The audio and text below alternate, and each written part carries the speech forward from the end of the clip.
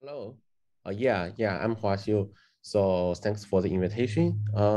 Today I'd like to present our maybe some works, some recent works about improving generalization in low resource molecule modeling through organization and augmentation.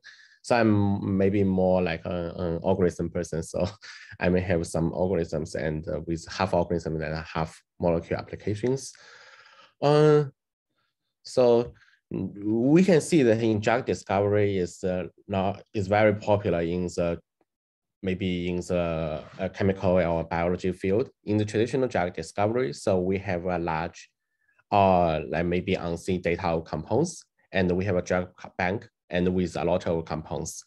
And then we can do some like involved screening, and it can get some like candidates or drug components. And then we can do the admit optimization and to filter out some the best drug candidates. So it's accurate, but sometimes it's expensive and time consuming. Uh, Based on the machine learning, so we can try to speed up the progress, and we involve the virtual screening. And in the virtual screening, we can like try to first filter out a lot of drug compounds, and then we can do the in vivo screening. So it is fast and is also cheap. In this talk, I will majorly focus on the visual screening or admit optimization. We will formulate the visual screening as a regression problems, given a protein target, a target protein, and maybe we have some like a jar component, a small component, and we will try to find the affinity, the activities. And in these cases, we will try to model this activity as we will formulate the activity as a continuous values and to formulate it as a regression problem. And we also will discuss about admit optimization, for example, like toxicity optimization, and we will try to evaluate it is toxic or not. So in these cases, it will formulate as a classification problems. However, due to the high cost or like maybe significant of time consuming request by the in vitro experiments, so it is challenging to collect a sufficient label data and maybe for a new assay. Uh, Fortunately, we have a lot of historical assays. So in these historical assays, maybe for different target protein, and we can leverage these kinds of informations and to benefit our learning process of the new target protein. So this question would be how to accommodate widely varying assays for distinct proteins and to maybe store them in a parameter, and then we can fine tune them in the target protein. So one promising way would be using meta-learning to do that. In the meta-learning, we focus on we have a lot of tasks. So for example, in previous examples, we can use like each drug assays could be regarded as one task. And then in all tasks, and we maybe learn a global prayer from this task, maybe different kinds of tasks. And this global prayer could be used to benefit the learning of the new task. So here is one question, what can be a global prayer? I will provide one example I will provide an example about gradient-based method. In the memo, which called model agnostic meta-learning. So we will have a one machine learning model F with the initial parameter 0. And the goal for memo is try to find a better model initial parameters. So for example, here we can see if we random start and have random initialized models, and it takes maybe a long way to get the best parameter for each task. That is for each task T1, T2, and T3. However, if we can find maybe a very better global pair, here is like the red point, and we can quickly get the best parameter of each task. So by using one data set called support set to do the adaptation.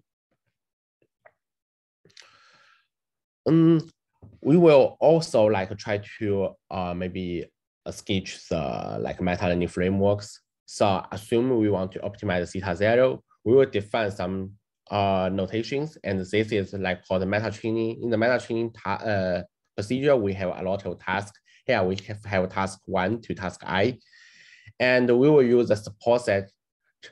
So DIS may be called support set, and to optimize the theta zero and get the maybe the optimal parameter for each task. And then we will use another data set from this task, so called the query set. And this query set can be used to optimize theta zero in this procedure. And this is meta training process. And then we will try to use the learned initialization, the theta zero, and to be adapted in the meta testing process. So we have a new task, and for example, in the new drug assay, and with a few molecules, and then we will use this a few molecules to optimize theta zero to with a few gradient steps and get the parameter theta t, and we will finally evaluate and report the problem in the query set of task t. So we can also see some challenges in the literature. So in the literature, we learn a global prayer from a lot of tasks. So in an ideal scenario, so these tasks are maybe homogeneous, or maybe, for example, here we have a lot of tasks from the maybe sport tasks. So we use this task and learn a global prayer and can can generalize well to the new task with a few trials. However, in the real world scenario, we can see this task pool may be versatile, and then here we contains maybe sports tasks, some language tasks, also some logic tasks. Or if we still use a global prayer, we will find some tasks might not useful and cannot generate well to the new task. See, another scenario is that if we only have a few tasks, so it can also generalize maybe due to the memorization. So the learned models will memorize to the previous tasks, to the source tasks. So it cannot generalize well to the new task. So here I provide two principles or two thoughts to tackling these two challenges. The first one is organization. So in the organization, our goal is to structure the learned knowledge. For example, here we have versatile tasks, and we want to maybe group it to logic tasks, sports tasks, and different language tasks. The other one is we want to do some augmentation and try to bring more knowledge from existing tasks. After using this augmentation, we can increase the number of tasks, and then it can help us to improve the generation of meta-learning. Then in the next, we will use two examples to show how to apply the organization and augmentation in the low resource molecule modeling. So let's recap the principle of organization. So in our human intelligence, we can not only transfer our learned knowledge from past experience, we can also structure the learned knowledge. For example, here after we structuring this learned knowledge, we have the new task, and this new task could easily find the most similar tasks in this task pool, and maybe the sports tasks, and these tasks can can give more benefits to the learning process of the new task. So in drug discovery, we can see there is a principal organizations. Here we should 10 different randomly selected assays in this data set, in our data set, which want to predict the drug activities. So we can see there are large discrepancy between the distributions of activities. For example, some assays are wide range of the activity. Some may be the narrow range. So we can see maybe different kinds of assays, different kinds of model initializations. And we will formulate it as like a task structure exploitation problems. We aim to structure, represent, and leverage the knowledge from data. Assume we have a support set which contains maybe one essay, I, and it has support set containing a few jar components. We will first do the task representation, try to aggregate samples and represent the whole essay and get the essay representative. Then we will try to explore some structures G and use the task representative to interact with this structure D. After that, we will use the maybe we will after interaction and we will get some task specific knowledge and also interact from the previous knowledge. And we will use it to customize the prior knowledge and get the task-specific model initialization or task-specific meta-knowledge theta 0I. And the key point is how to explore the task structure and customize the prior. In this paper, we adopt the localization structure. So the question is still be how to accommodate widely varying essays from distinct proteins. So maybe there is one question.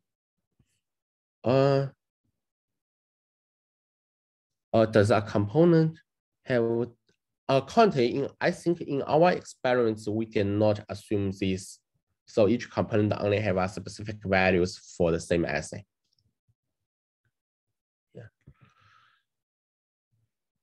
Yeah, so our solution, I will continue. So our solution is we want to dissect the whole structure and combining with a localization strategy. We here after this would be a base learner and a machine learning model F with parameter theta.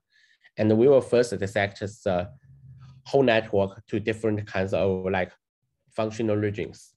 So here we can see the first layer would be dissected to 3 functional regions, theta 1, theta 0, 1, and theta 0, 2, and theta 0, 3, 1. And similarly, the second layer will also be dissected to 3 different kinds of functional regions. We will then try to find our best way for a specific assay.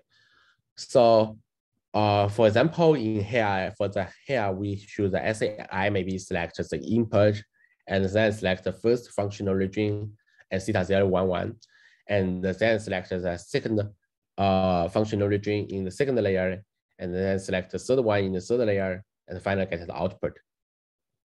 So according to this one, we will use this selected initialization and do a few graded steps on the support set and finally evaluate the performance on the query set and get the loss for query. So we can see this localization, how to get this localization. Hello. Yeah, I have a question. I see. Why you only have one local functional region at the last layer? Oh, this is for the output layer, so it's only one. Okay. Okay. Yeah. Okay. Yeah. There another question. How do you? Oh, we will manually like dissect this. Maybe for each layer, we will get a few functional regions and then combining them and to combine the output of them and to get the second layers. So the independence would depends on the assay representations. So we will discuss later. Yeah. Yeah, and in these cases, the localization are determined by a localization network with assay representation. So the question would be how to get the assay representation. So here we will do the contrastive ways, use the contrastive learning to learn the assay representation. We aim to represent each assay by aggregating support samples. Let's see, their aggregate process would be we try to aggregate essays with some embedding functions, maybe embedding its features as well as some combining with the labels and using another embedding function and combining aggregating all the support samples. So to use conjecture learning to learn the embedding functions, we will try to find some positive and negative pairs, similarly as the conjecture learning in the supervised learning. And here we will see that in the right figure, there are two essays, essay 1 and essay 2, and we will sample two batches from essay 1. And then in the batch 1, we can get the representation, and also the batch 2 can get the representation 2. We will treat the representation 1 and the representation 2 are positive pairs because they are from the same essay. And in the representation 3, it is from a different essay. So we will treat the representation 3 as negative pairs. After selecting some positive pairs and negative pairs, we can use some contrasting learn loss and to learn the representation function or in the embedding functions. Then we can feed all samples in each essay, all the support samples of each essay, and into these more embedding functions and get the essay representation. So this is our ways to, hello? Yes, hello. Sorry, I had a very quick question. How are you defining assay when pulling from public data sets? Is this like one wet lab assay or one set of conditions? Oh, we currently use the assays, so each assay is represented like one experimental trials. Yeah, and for one kind of protein. Okay, great. Thank you. So it's aggregated across multiple groups or the same group? Okay, great. Thank you. Yeah. I see one question in chat. Yeah, we currently did not use any biological knowledge and in this assay representation. So it was wise to use this knowledge, and so it might be a great future direction. I have a question. So a protein can have multiple assays if you're looking for public data, like Campbell or PubChem. So how did you define that particular protein for that assay? I mean, on what basis? Your protein can have multiple assays. Which assays are you talking about here? It means from the biological perspective, if you see, it's very hard to actually extract the correct information from which protein this assay is involved with. Like there are several. So if I'm understanding correct, this is how do you actually identify that? And which assay specific type you actually extracted? I think my collaborators provide these data sets for me. So it seems like they have crawled these assays from a public data set. Yeah. All right. Yeah. You have collaborators who provided you the name and the assay. Yes. Okay. Yes. All right. Yes. So that's a very challenging task, actually. Yeah. From the biological domains, and they provided me the information of assays, and maybe they group it. But I heard they just crawl it from the public website. Yeah.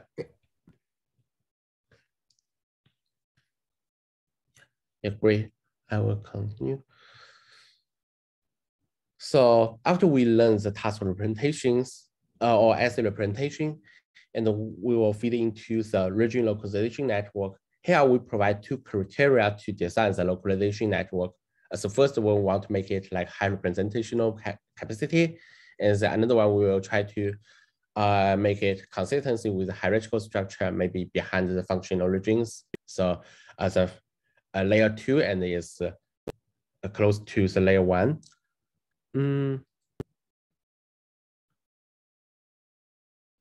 Sorry, so I see one question. Yeah, I think it might be, could be learned with the conditional computational strategy. Yeah, it might be an interesting future questions. So, but currently we manually design some models and to find these relations. Yeah. Yeah, and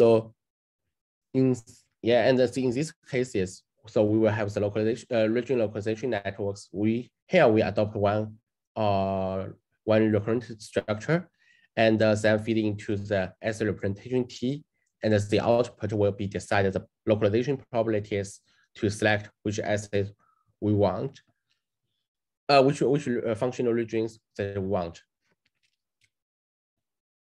So in overall, the functional regionalized meta-learning could represent it as we first use the pause set to get the assay representation network, use the assay representation network and to get the assay representation. And then we will use this representation to feed into the region localization network and get some probabilities. And these probabilities will guide us to localize this SAI and to the whole network and to find the one path in the whole network. And finally, we'll feed the support set into the base net and do a few great steps and get the best parameters and optimal parameters. And finally, use the query set to optimize the whole model. So the key idea is we try to differentiate the neural networks between tasks and to share knowledge between different functional regions. We evaluate our models in two data sets. One is for the drug activity prediction. So in these cases, there are more than 4,000 assays. We will have different splits for the meta-training, validation, and testing. The median number of components in the support set is 70. And we will also do it in the admit property prediction. So here we select two benchmark data sets from the molecule net. We conduct 5 short classification problems. So it could be acted as binary classification and 5 training samples for each class. So it is a few short learning problem. All drug components, we here use more than 1,000 Morgan fingerprints as features. So here we show in the drug activity prediction, we evaluate the R-square between the predicted values and the actual values. By using our algorithm compared with if we do not use any knowledge transfer from different assays, directly use the training data of the target assay to train this model. And fine tuning is that we aggregate, we train these models on all assays, on all meta-training assays, and then fine-tuning these models on target assay. And the NU is a variant of MAMO, and our models is built on NU. So it's only fine-tuning the last layers. And there are also some customization meta-learning models. So we will find the best one and show the results here. And then we can see our models can improve the performance. Also, maybe this is a typo. Yeah, sorry. Yeah, this slide is a typo. It's my mistake. So this is the results of NO++. So our models also build on both NO and NO++. And we only choose this NO++. NO++ is usually outperform NO. We also choose the admit property classification problems, and the evaluation metric is the accuracy with 95% confidence interval. And we can see some improvements by applying our algorithm.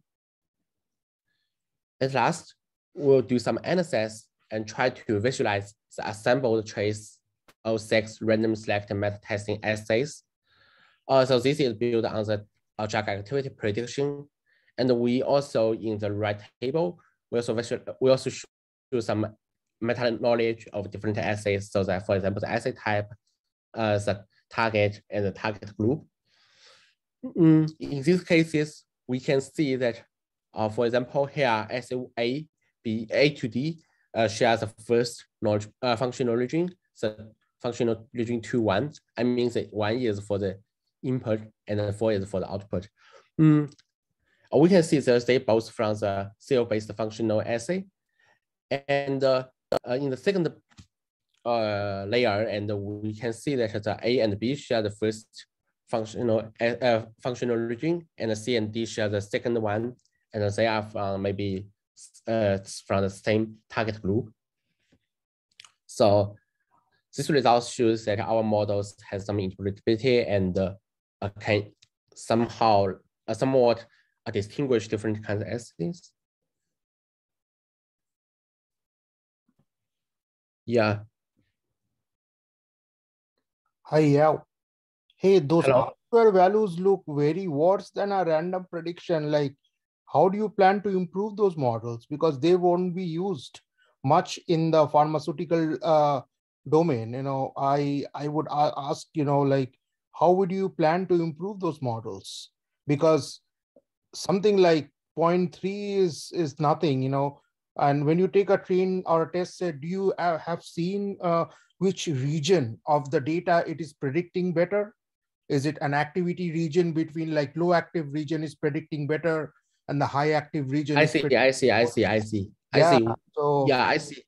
Yeah, I see. We currently actually did not conduct this experiment, but I think this is a very important experiment, and we can consider to conduct the experiment later. And if you are interested, maybe we can, you can send me an email, and maybe I can later send you some results if I have a chance to conduct the experiments. Yeah. If I could jump in quickly, all those results that the speaker is showing is for the specific setting, is a two-way 5-shot setting. So we cannot expect like very miraculous result like from seeing 10 example. So all need to be contextualized in that setting. Yeah.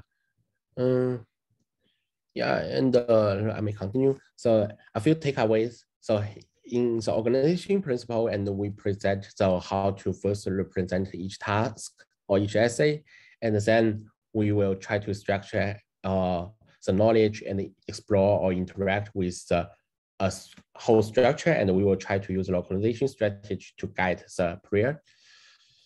And the essay representation plus the knowledge, network localization, and we can achieve better meta generation for versatile tasks. So,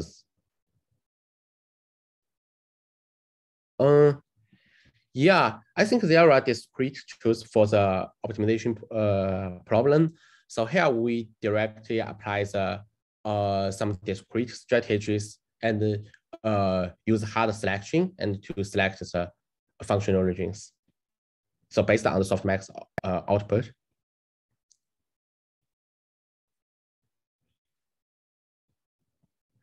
Yeah, and in the second part, we will discuss the augmentation. So in this augmentation, we'll try to regularize meta-learning algorithms. So before we start the augmentation, let's first take a deep look in the meta overfitting. So I think all of us know the data overfitting. So assuming we want to use, we given a few points and we want to use functions. Oh, I see. Functions to fit these data samples. And an ideal case is we have these functions, but if the model is overfit, and it may not generalize well to the testing data. Similarly, we still have some task overfitting in the meta-learning problems. I assume there are maybe 3 essays.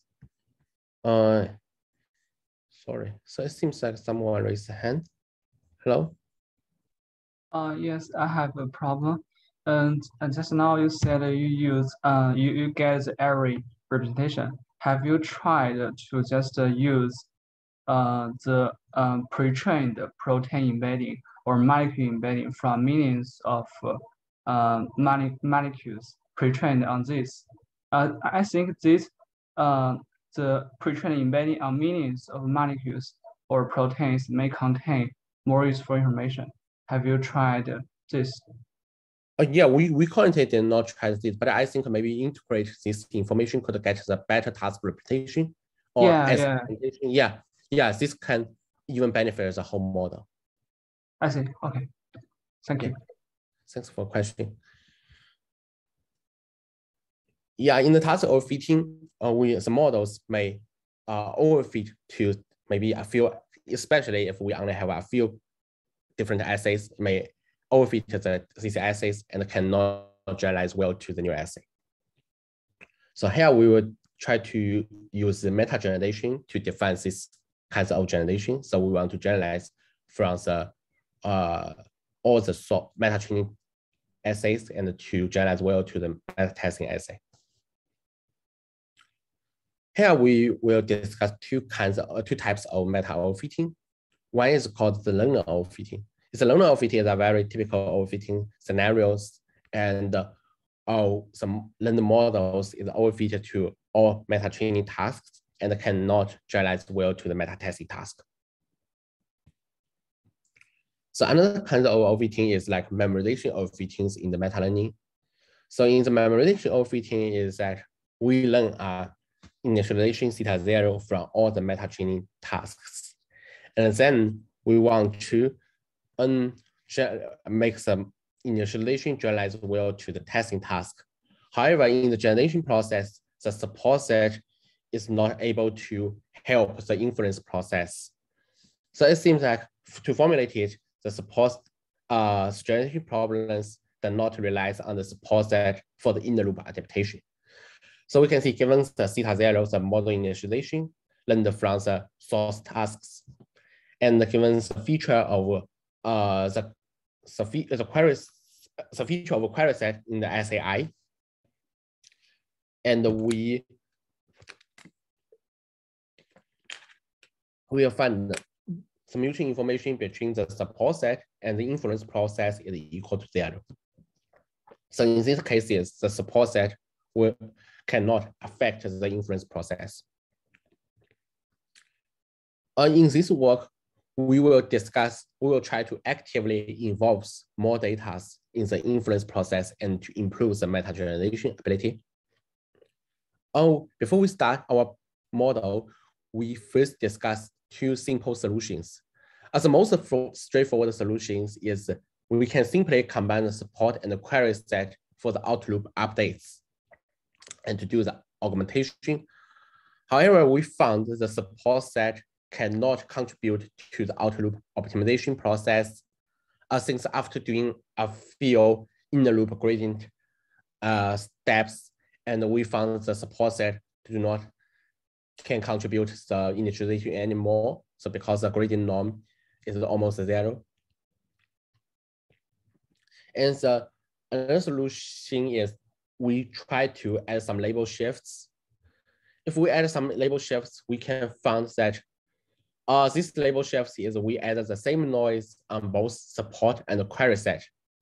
Here we can see it can directly increase the uncertainty for the inference, because given support set X, so you definitely need this new support set to do the inference, because each Y for that specific X feature, so it may point to two kinds of values, maybe Y and Y plus epsilon.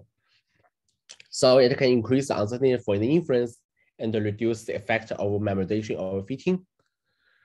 However, learning the constant is very easy. So it is as easy as like we will try to modify its bias. And the little extra knowledge is introduced to train the initialization. So here we formulate it as given the query set, and we have the augmented query set. And this augmented query set does not help the learning of the model initialization. So the mutual information is equal to 0. And based on this, we will try to think how to design the new augmentation strategy. Assume the augmentation function is G.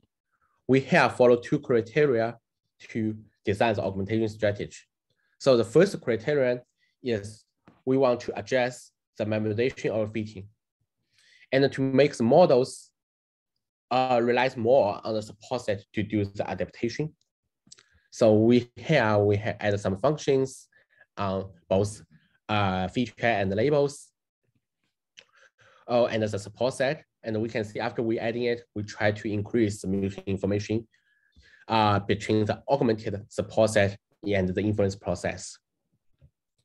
And the criteria 2 is we want to address the learner overfitting. To address the learner overfitting, we want the augmented query set can provide more information to optimize the model initialization.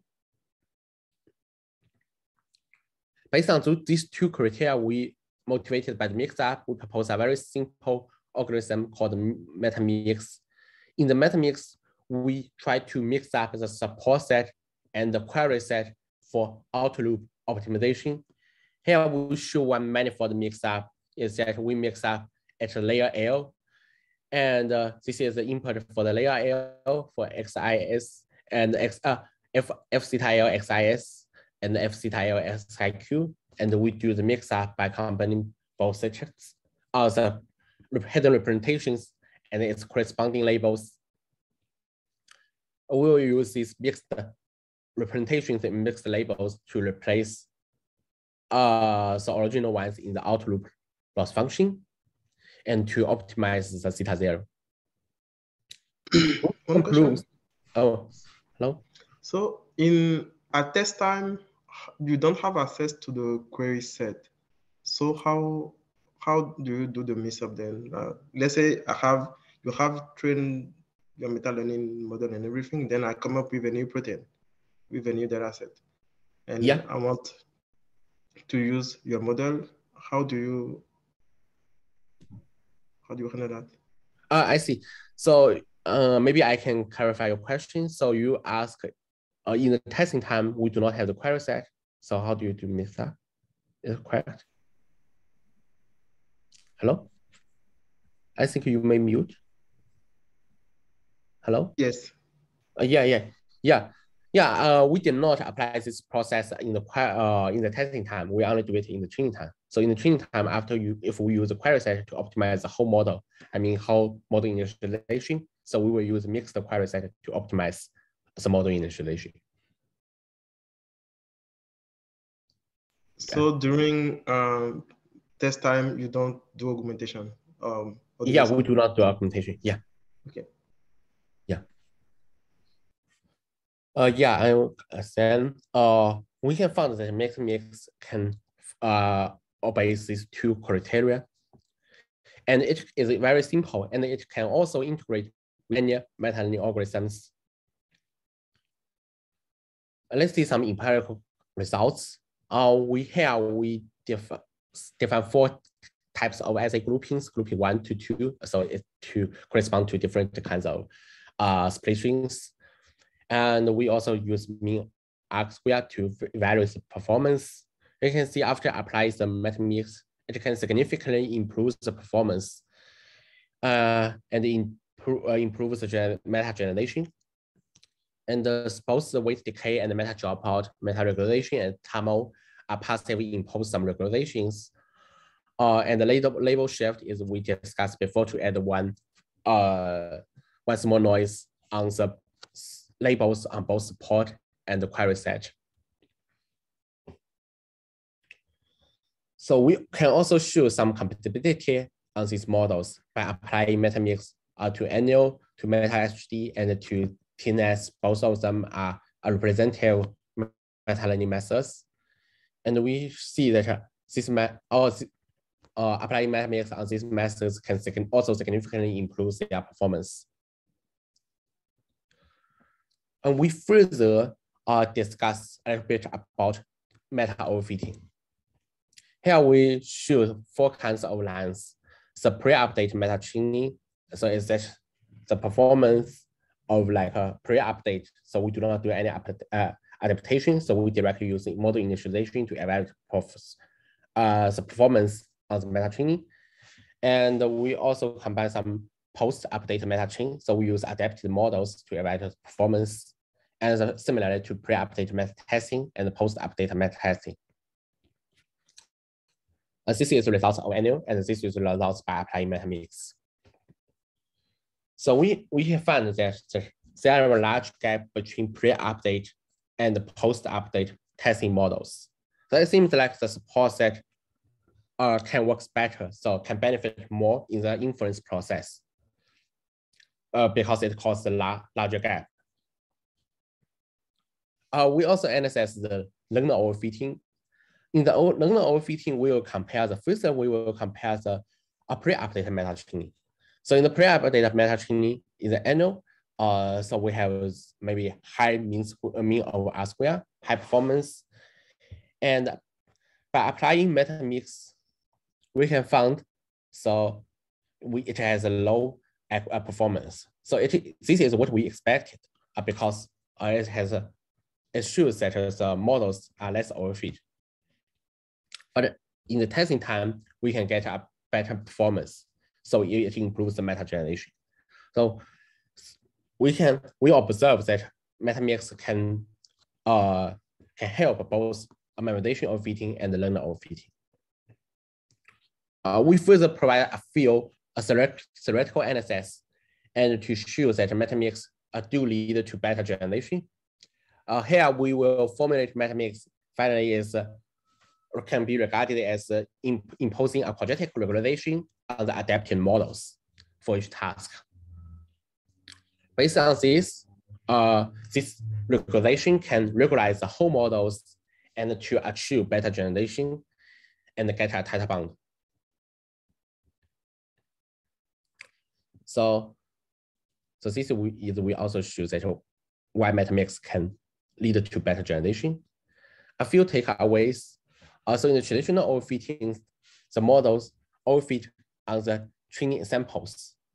In the meta overfitting, the model can overfit to meta training tasks, or it can ignoring the support set in the meta testing adaptation, as we discussed both correspond to the learner overfitting and the memorization overfitting.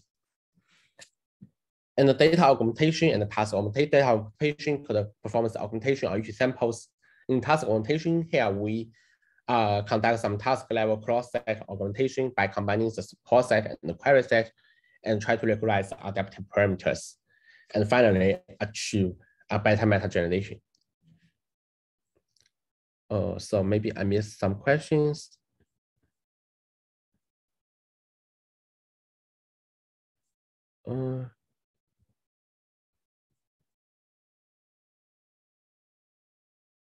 Sorry. So maybe you can remind me. So blending essays.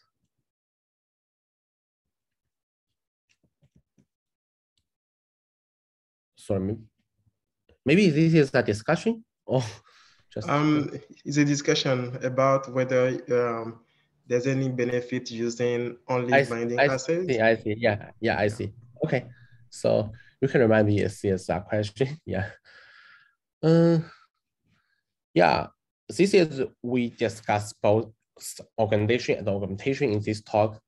Finally, we will do some discussion. In the future works, maybe some discussions, we also try to do more organization and augmentation. So if we want to try to first, we want to do some maybe computational generation. If we have a lot of tasks, I'm thinking that maybe we can extract more complex task structures, which can capture maybe more kinds of like relations between different kinds of tasks.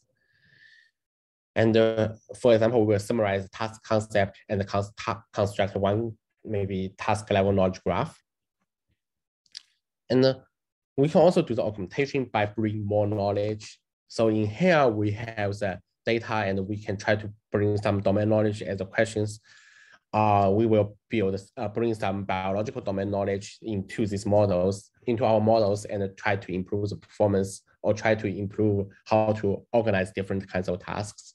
And we can also maybe bring the power of humans, and to maybe the humans can also interact the models and help us to build a better organization models or task structures.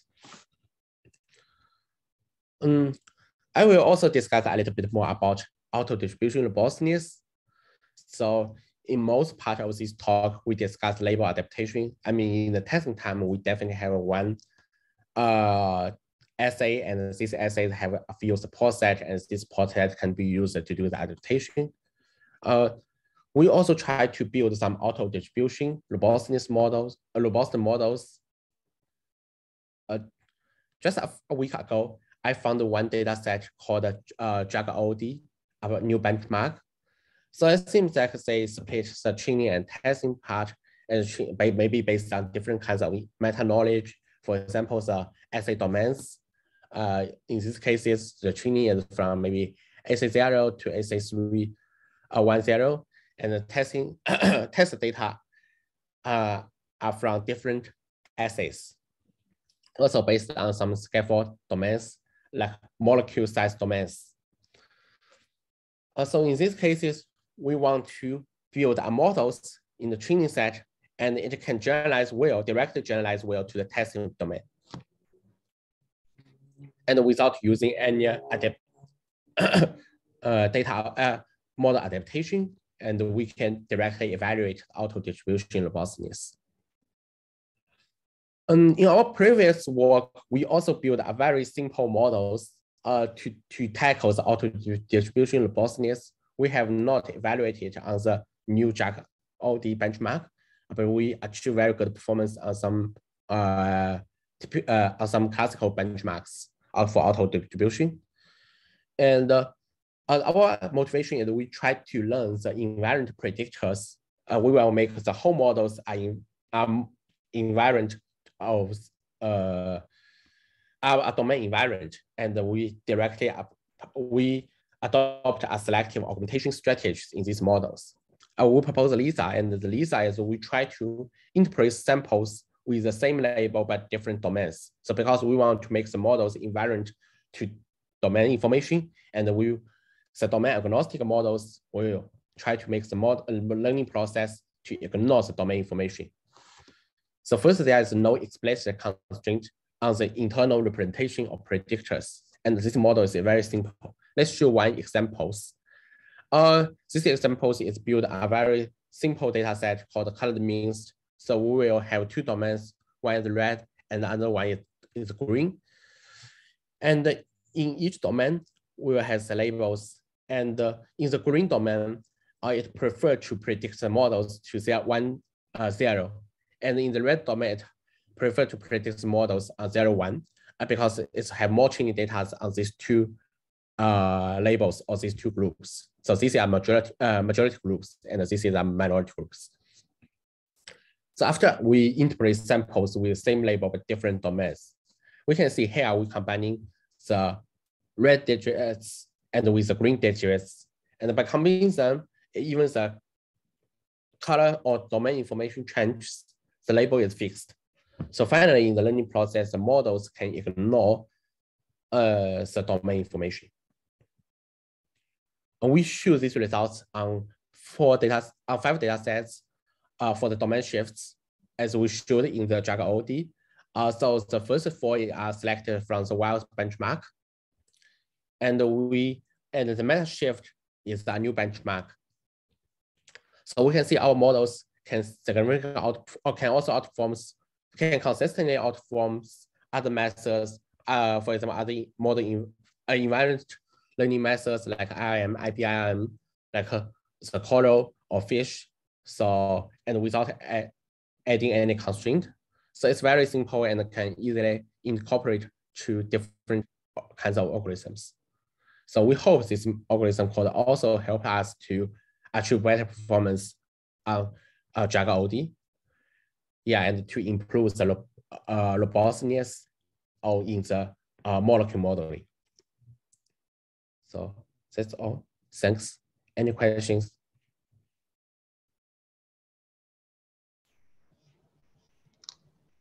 No. Elena, you can just unmute yourself and speak. Perfect. Thank you. Thank you for your talk. I like how you were thinking about out of distribution questions. The question I have, yes, I like that. But my question is more on an in-distribution question, specifically with regards to Tox 21 and asking about natural experiments. And if you can actually test whether your aggregation of different data sets into useful priors is actually useful. So for example, have you considered using, for Tox 21, they have ER alpha luciferase and ER alpha ligand binding domain. Perhaps using the ligand binding domain as a prior for the luciferase assay and actually seeing if that goes to the, the very end of your model priors, and actually, using the assay data to see whether the most useful information is actually being used. And if it gives you the biggest benefit in a very robust, in a very targeted way since I think you've shown, performance on bulk sets. I see. So maybe I can clarify your question. So you see that if we can find these pairs include some most useful information, and this most useful information could also help us to tackle this auto distribution problem. Yeah, so here, no, just for in distribution. So this has. Oh, this is for in distribution. Okay, I see. Yes, I see. Yes. And for seeing if this meta learning approach actually does what you think it will do. I see. Yeah. So the hypothesis there is that the ER alpha with the ligand binding domain would move to the very end or your most useful meta learning tasks set and would have better performance than a meta learning task set without it. I see. Yeah, I see. This is what we recently think about, and we can potentially to identify some most useful knowledge, and it can also do better on the in domains. I think meta learning may potentially help, but we still need to conduct some experiments to verify it. Mm-hmm. Yeah. Sometimes it can also, in some cases, benefits out of diffusion robustness, I think. Mm-hmm. And particularly for these cellular assays, if you can show that that type of learning is happening, it might be useful to identify pathways if you're trying to look at, maybe bulk information. Yeah, exactly. Yeah, exactly. But yeah, thank you for your discussion. And, I really like this. I'll let other people ask questions. I have more comments, but this is okay. Good. Thank you.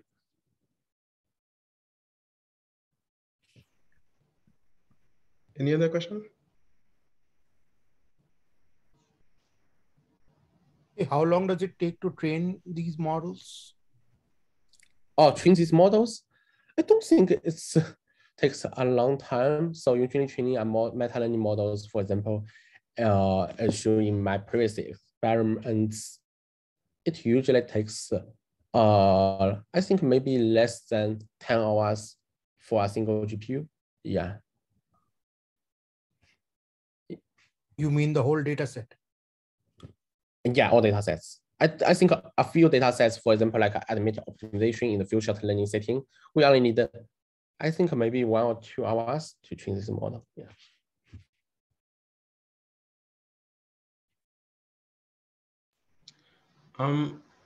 One question is that many people have shown before that one of the main bottleneck to meta learning model is actually the number of tasks that you have seen. Here you focus on augmenting each individual task, so to allow better generalization for the task itself. But still, the problem that here you only have 4,000 different tasks. Compared to vision, people can have, like, when they do 5-way 5-shot learning, they have millions of exactly. different tasks, right? Exactly. So, any comment on that, and how do you think this field of AI discovery, like, we don't have millions of tasks like that, but how can we move toward that, or find a way of kind of leveraging more tasks in this field? Oh, yeah, I think here we discuss only for the within task augmentation. So, we combining both a support set and a query set, and to do the out loop optimization. And it might be also useful to enable some cross-task augmentation. I mean, maybe we can combine task 1 and task 2 and to generate some new tasks. We have a new paper which will be published in this year ICLEA and to discuss these problems, but we did not evaluate on the drug discovery problems. So, I mean, drug activity prediction. So it seems like for regression, our method is still a little challenging. So, but for the classification, I think we can directly use our method to apply it for the manifold mix up, or like manifold augmentation, and to increase the number of tasks. But I think the key challenge is also, if we can try to find more data, it might be super helpful. Yeah. Okay, thank you. Yeah. Okay, any more questions? Elena, do you still have a question? Yes, I lowered it and raised it again. Have you tried this with graph molecular representations? I would expect that the molecular size domain would perform better using that than ECFP. I see. In our data sets, we have to the in our small data set, I mean, more than 4,200 assays, it seems like we use Morgan print features is performing similar to use graph features. Some of my folks use graph structures and graph neural nets and to conduct experiments. I guess maybe in a very large data set, the graph structure can help. But anyway, we can also use our models because we only need to change our models to like graph neural nets, for example. Mm-hmm. So, yeah, I think just specifically for the molecular size domain, you would expect to see exactly. a larger performance difference. Exactly. Thank you. And also, if you are doing regression modeling, you need not bits. I think you need the real value numbers, like, you know, so something like if you use moderate descriptors, which has topological indices, ETA indices, Kier-Hall shape indices, volume indices of the compounds, those are better. I've worked on this assay data set a lot. I see. And yeah, there one is paddle, one is moderate, which is pretty good, and it's openly available. Try with that, and it's good. I see. Yeah, we can definitely try it. So it's very interesting to see some improvements by using graph structure.